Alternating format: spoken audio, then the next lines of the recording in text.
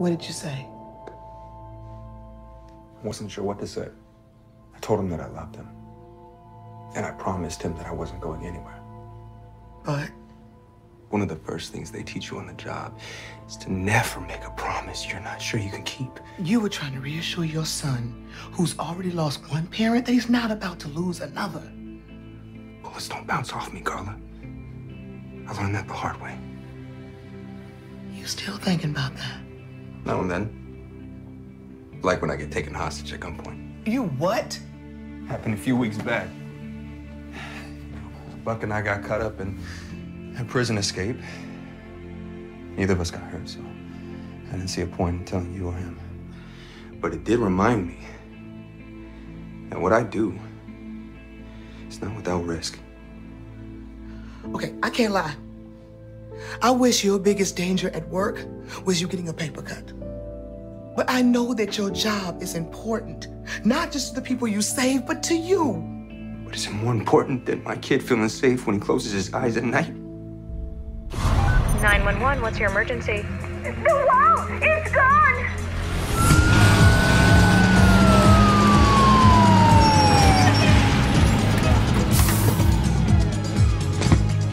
You gotta help us, please! My husband's in there. We can't get to him. Okay, everybody step back. Okay, looks like you hit this post and took some of the structure down with it. I don't understand how this happened. We were on the phone arguing over the Christmas tree, and then all of a sudden this comes crashing down. You said you were on the phone with him? Yes. Has he said anything since the collapse? No, he just stopped talking. Okay, Buck, Eddie, Hannah, I want you to start clearing this debris carefully. Everybody else, step back and give us some room to work. What do you need me, Cap? I need you evacuating this building. I'm concerned it's gonna come crashing down any minute. These structures are supposed to be retrofitted after the Northridge quake, but from the looks of things, landlord didn't get around to it. Do the residents know that? They're about to find out.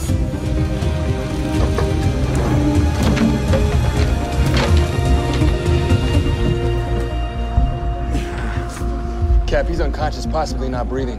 Is he dead? Is Dad dead? Come here, sweetie. They're gonna get him. Come. Get ready, Cap. Airbag is in place. Okay, let's lift it nice and slow. We need just enough space between the car and the ceiling to pop that door and pull him out.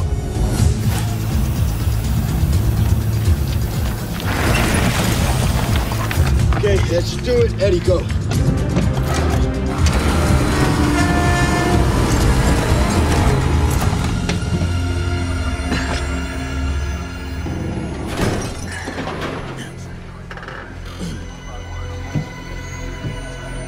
Cap, he's coming around.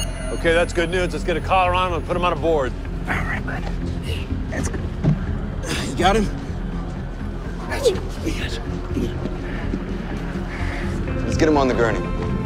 Slowly, slowly. Keep him stable. Watch the neck.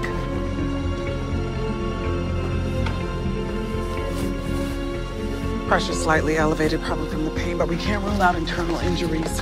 Let's start a line. Watch his legs.